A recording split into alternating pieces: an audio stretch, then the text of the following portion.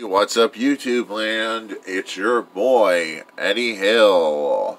And it's time for another Eddie Hill review. It's review time, people. And today we are reviewing 3 figures that I've wanted to review since I got them.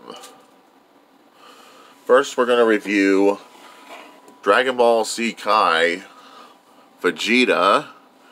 He has some posability, just not a lot, because this is an old Dragon Ball figure.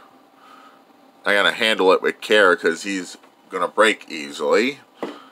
But now we're gonna get down to comparison. Here is Vegeta next to Dragon Ball Super Goku, and they look good together, if I do say so myself.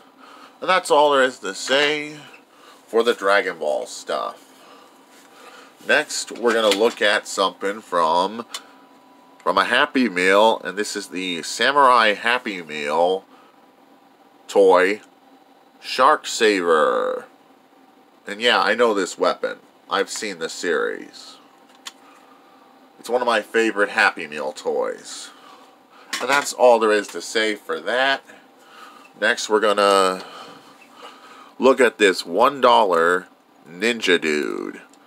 He does have some articulation, just not a lot. That's what you get when you buy a dollar store figure. I bought it because I like ninjas, and ninjas are cool.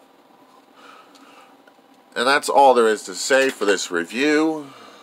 But before we move on, you're probably wondering, where did I get these figures? The Ninja Dude I got from Dollar Tree. Sorry if I have to correct myself. From Dollar Tree for only $1. And the other 3 figures I've had in my collection a long time. That's all there is to say for this video. And this is Eddie Hill, moving on and rock out.